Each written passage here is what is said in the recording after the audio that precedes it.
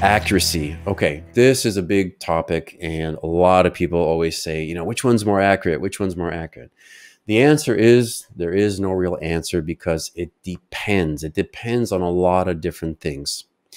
So the easy one is the laser scanner, and I touched on it just before.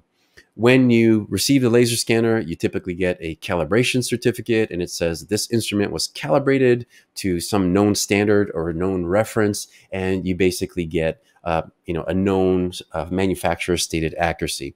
So you know that from up to 25 meters and out until 50 meters or whatever, you can rely on the fact that the instrument is going to fall within a certain specification.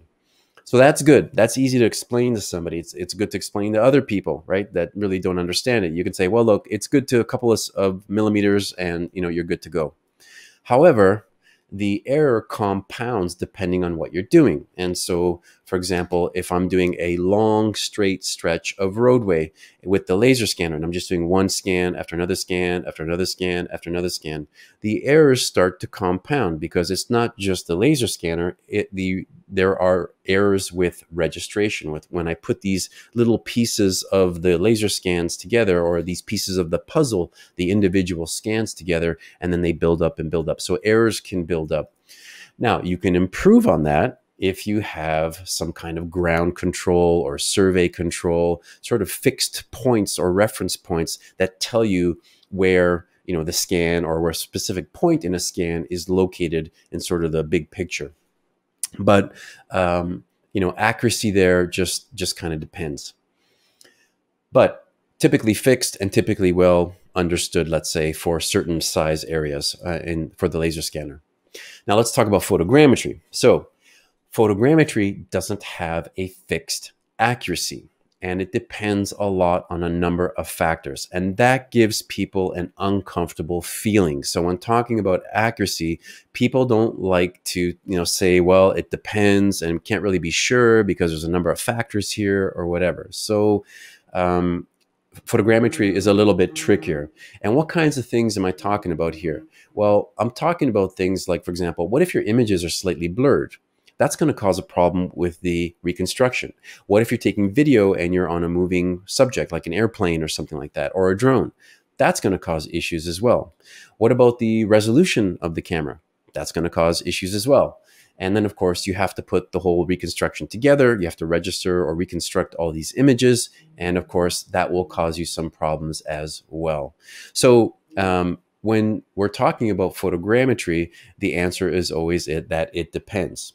Now, there have been some studies that have compared sort of a similar sized object, let's say like a parking lot or something like that, to the laser scanner. And in fact, I did a study a while back where I took a parking lot, and in the parking lot, what I did was take a total station and mark a bunch of points. Then we flew a drone and we created a 3D model, and then we laser scanned it and we made comparisons all together.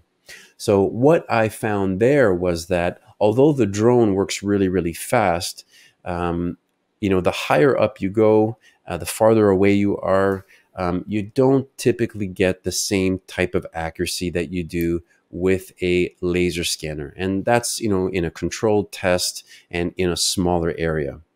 So, if you have GPS coordinates, if you have control and you do a very, very big area, then photogrammetry and laser scanning may be about equivalent.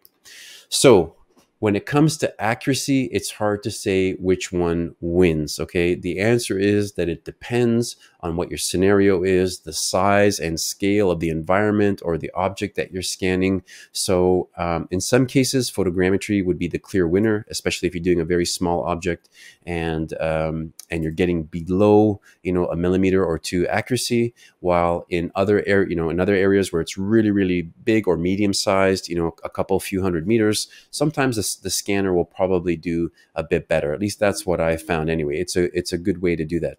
Now, if you're doing really, really, really big roadways or miles of roadway and huge areas, then if you're using ground control points, photogrammetry and laser scanning will probably get you about the same. Okay, about the same.